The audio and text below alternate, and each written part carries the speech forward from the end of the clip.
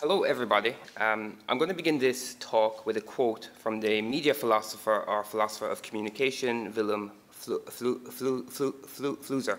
I quote, "Models are tools for the understanding of phenomena. They are made by those who seek understanding. They may be improved upon and replaced by better models. This statement is characteristic of the modern age, and it distinguishes it from other ages. For moderns, knowledge is in part the result of manipulations of models. This is an aspect of progress." End quote.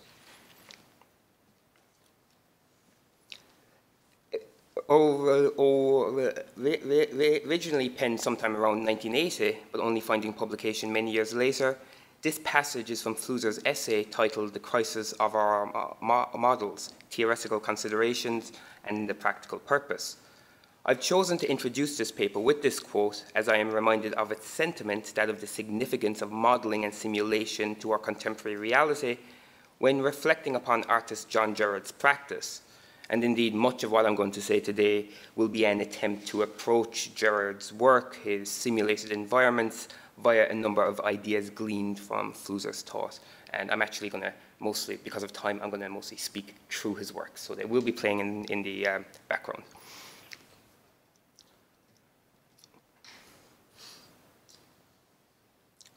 In the title of this paper, Simulation and Model, a Flusserian reading of John Gerrard's Artificial Worlds, there is present a tacit gesture to both distinguish and synthesize the separate concepts of simulation and model.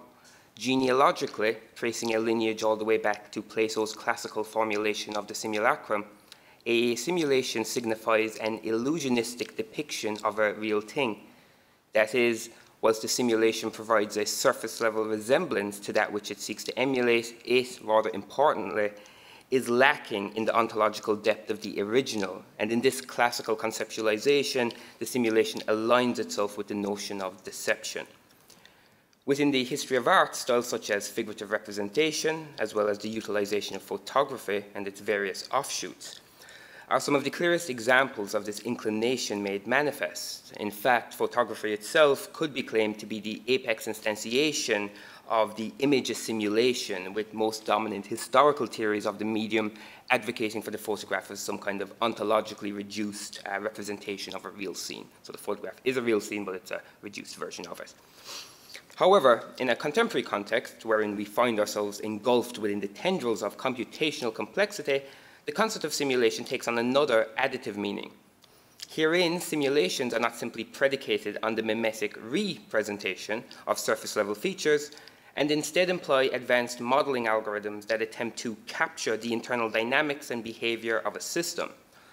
Following political scientist Antoine Bousquet, we might say that it is the concept of modeling that is central in differentiating between these autonomous versions of simulation.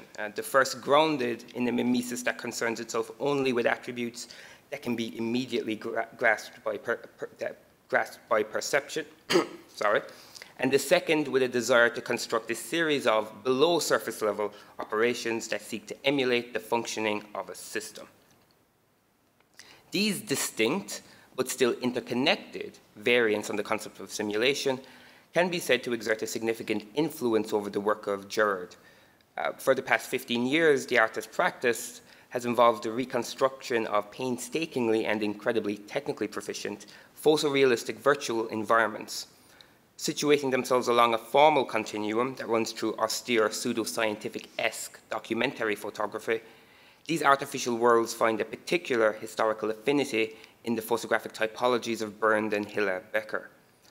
Similar to the German-born photographic duo, Gerrard's computer-generated simulations majoritively take as their subject matter industrial, depeopled environments and structures.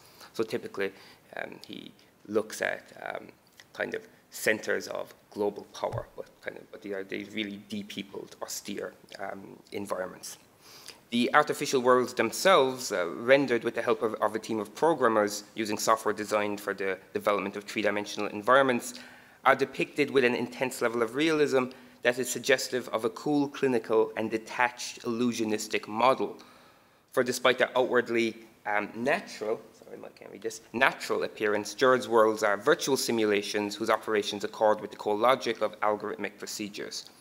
And this aspect of the works being presented as real-time simulations rather than simply a rendered video file is something which the artist has always emphasized and foregrounded in the exhibition and reception of the works. So this actually is a photograph, it's not a video, but when the works are usually exhibited, it's very clearly emphasized that this is real-time. This is happening in real time, it's not a rendered video file. So usually in like this work here, the computer is in the back end. That's why there's a bit of depth to this panel. Accordingly, Gerrard's practice, at least formally, can be said to be principally concerned with interrogating the dissimilarity and tension, one whose line has progressively liquidated within our own era, between two discrete conceptualizations of a technologically interpolated simulation. We might refer to these separate categories as simulation as mimetic representation.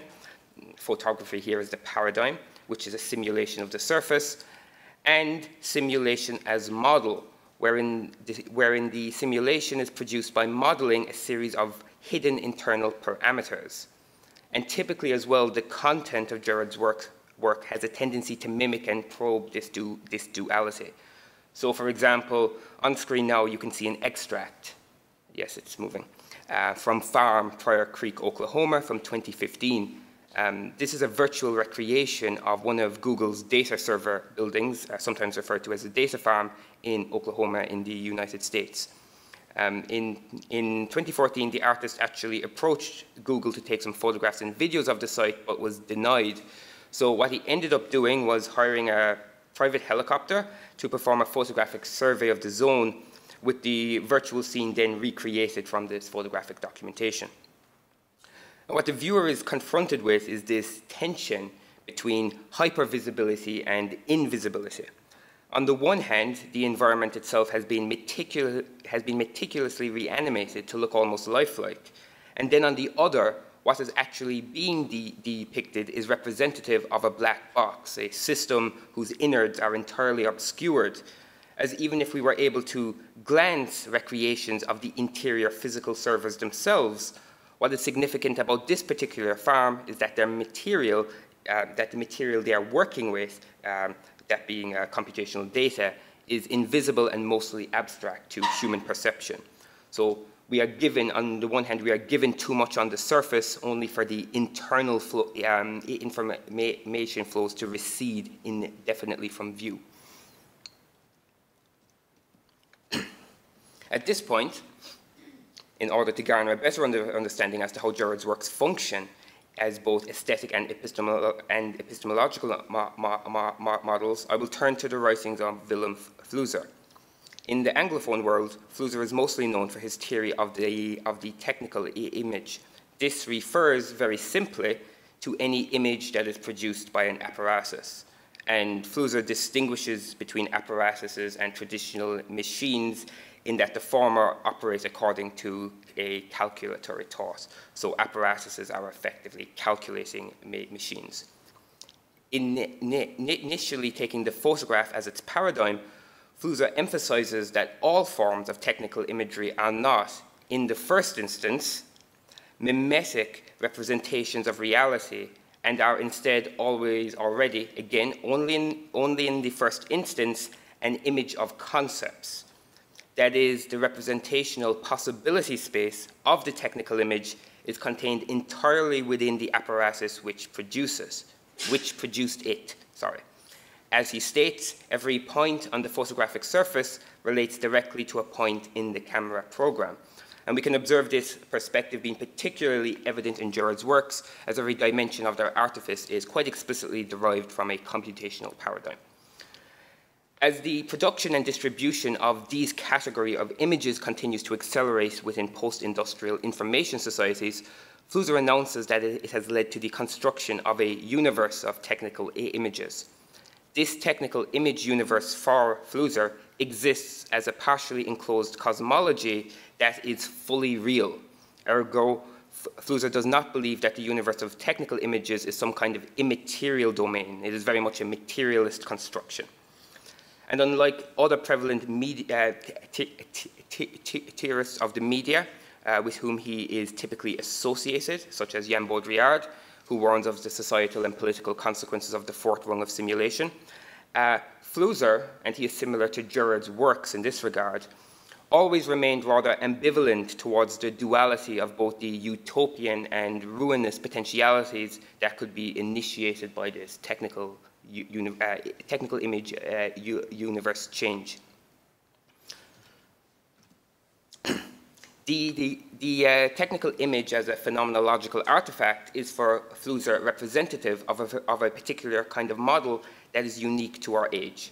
And it is one, and this time similar to Baudrillard, whose operational procedures increasingly condition and dictates the experience and behaviors of humans. To return to the quote which I opened this paper with, it directly continues with Flusser stating, I quote, "The question arises why models are being changed. The answer is that they tend to become unsatisfactory for two main reasons. A, they become unsatisfactory if one no longer trusts their fidelity, and or B, they may become unsatisfactory if they are hard to read," end quote. Flusser argues that models themselves cannot really change our vision of the world, as they are always defined by an already existing projection that is grounded in an attempt to understand present conditions and phenomena.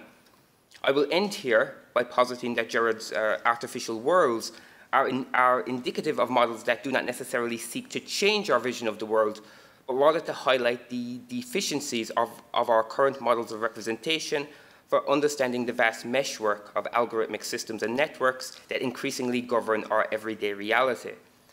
Whilst the hyperrealism of Gerrard simulations immediately gesture towards the possibilities of a superrealism that would be more able to accurately diagram the scene which it seeks to emulate, their grounding in and development from invisible computational processes actually exacerbates our perceptual distance from the ostensible representational content of the scenes themselves.